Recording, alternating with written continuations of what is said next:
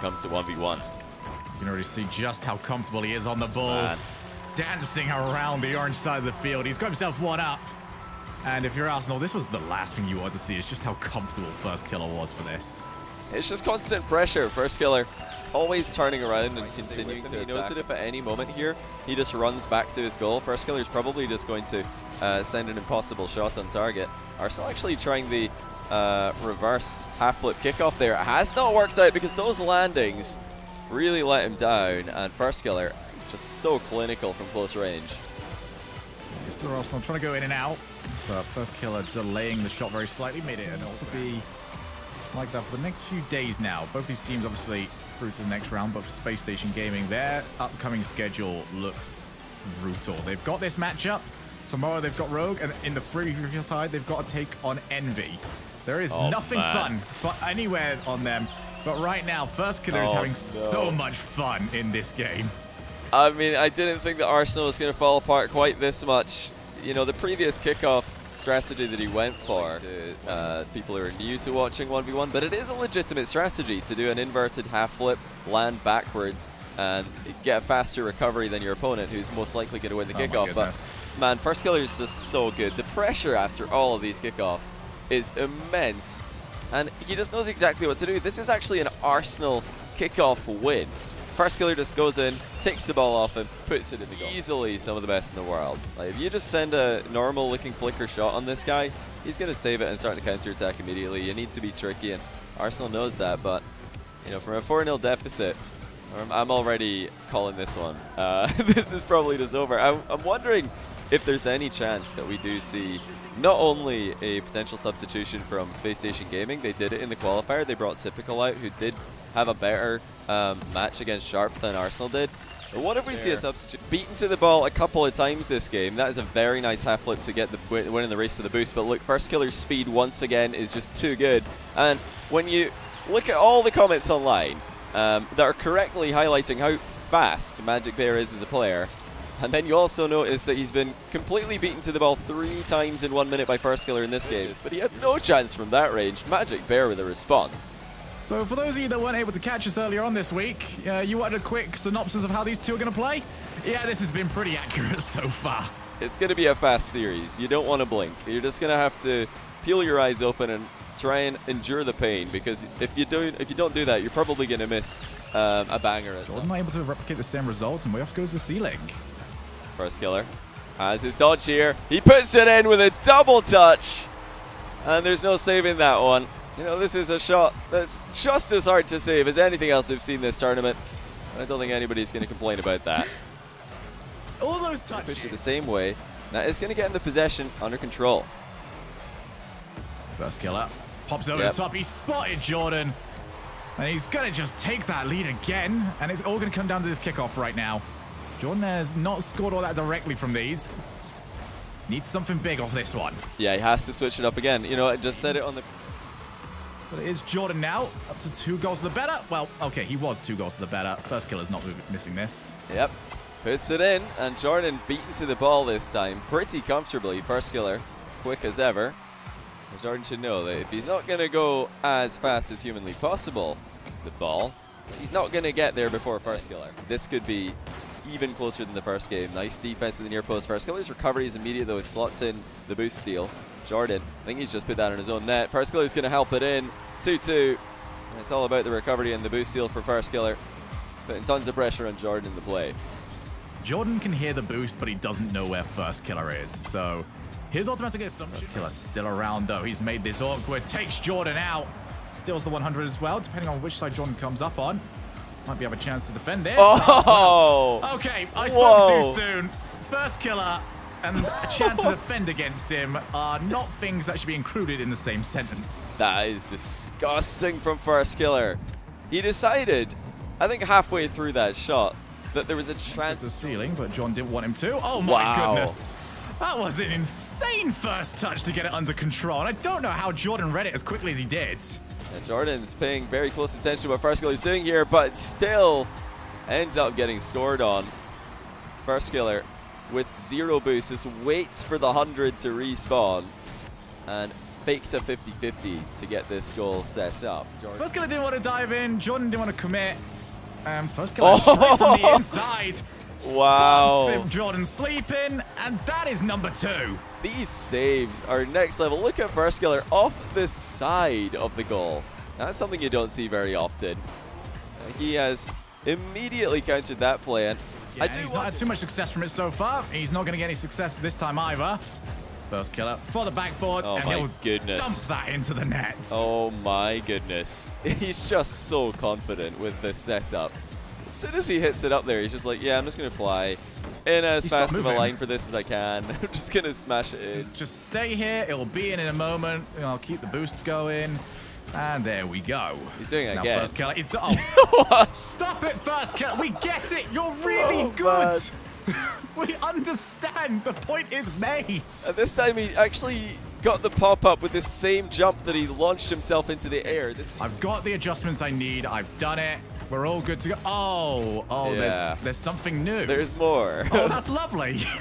Let's fix that. You know, I said at the end of game 2 that the only things I would expect and want Jordan to really be changing, that is just a free jump read there by First, by the way. But the only things I wanted to see him changing up was, you know, a lot of other players having to do, and they're playing against him, and that is defend against 10 shots in a row because he doesn't give them an easy enough shot for them to save and not land outside their goal.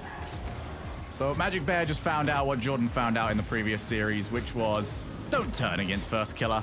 He's too quick, and he's just going to put the ball straight into This one is now over. J-Ross, Lion Blaze, this is who you're going to be taking on in the grand finals, lads. The gauntlet's thrown down, and Firstkiller, still king of the throne. He's number 1. He's the top dog in North America for 1v1, and that's a great response for Rogue after losing earlier on in the 2v2. They needed this because I've seen Rogue in Space Teammate. I win the series. Fine, there's the controller. Here we go. Oh, here he goes. Can he do it? Elite Cyber Athlete, boys. Ah, he saw you coming. He saw you coming. Good try there, Shogun. It was a valiant effort. Unfortunately, you are just about as successful as Jordan. Look, there was no... For Firstkiller, this is where he won the last big North American ones tournament. Salt Mine NA. And he's off to a flying start here. He didn't slow down for a heartbeat in the near post. Lion Blaze expected him to do so. I think that's a sign of things to come. Firstkiller attacking early on every play. Yeah, Firstkiller will Maybe Firstkiller's going to try and exploit that. Is it going to happen again? This time Firstkiller's over his head. And no pre-jump's going to save that one. Double touch for 3-2. And this is the one thing J-Ross didn't get going yesterday. He took a long time to start setting up his own shots in the way he wanted to. For it to, you know, a 1v1, and that's going to favor Lion Blaze. Firstkiller having a hard time in the matchup, but that's accurate shooting. Top corner, far post. A difficult place to score it against either of these guys. But with Firstkiller's accuracy and his power, it is possible. Look at the shot to the top corner there. Game and dropped it. Doesn't want to see it happen again. He's Great done save it to start with, but Firstkiller still there. Rockets the ball. Another unsuccessful pre-jump for Lion Blaze. You know, he got a little piece of this one on the way back down, but Firstkiller was right there with him to slam it home. His first win in the series. It's been a messy one for First standards, but he's in a hugely advantageous position now. Has the ball control, has the 100 boost. Lion Blaze has nothing. That's got to be the end of the game now. Firstkiller going to add one more to his tally, and we have a tie series. I agree with you. Firstkiller is making a few mistakes, and definitely more than we used to see from him. But games late into the business end of the series. It's harder and harder to challenge early. Look at the delayed flick though by Firstkiller to open the scoring. You're not going to read that one. Lion Blaze tried to, didn't even come close. I would like Lion, if he is going to go for these, to actually forcing Lion Blaze to jump many times when he doesn't want to, and he's done it again. Firstkiller, without really having to do much, just accepts the 2-goal lead right back. And that's the difference between these two play styles. Firstkiller is, he's going to be pressuring. Blaze is right behind him.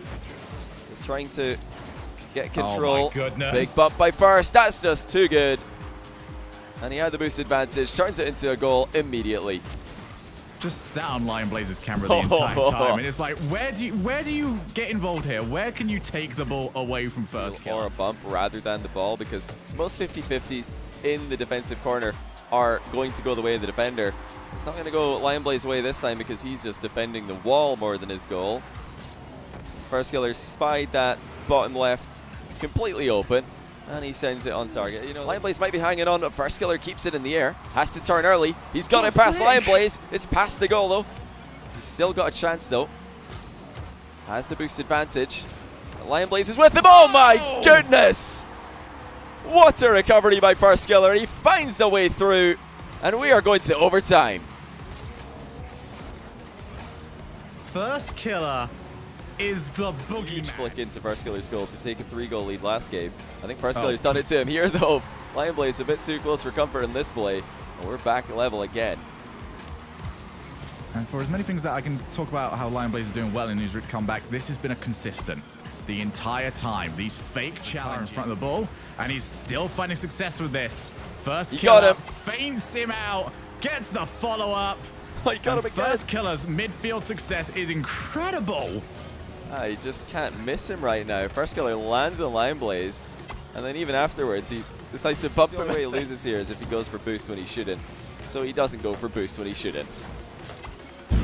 Did he have to hit that so accurately? Okay. My goodness. Firstkiller taking it out on everyone right now. He's taking it out by constantly hitting Lion Blaze's car. He's now just taking it out on the crossbar. I think this is the lowest scoring game we've seen so far. Lion Blaze got bumped. Firstkiller's still with this one. Couple of wave dashes, gets him there fast enough, and 3-1 is a big lead in a matchup like this. Lion Blaze going to struggle from any losing position today, but especially one with more than a goal.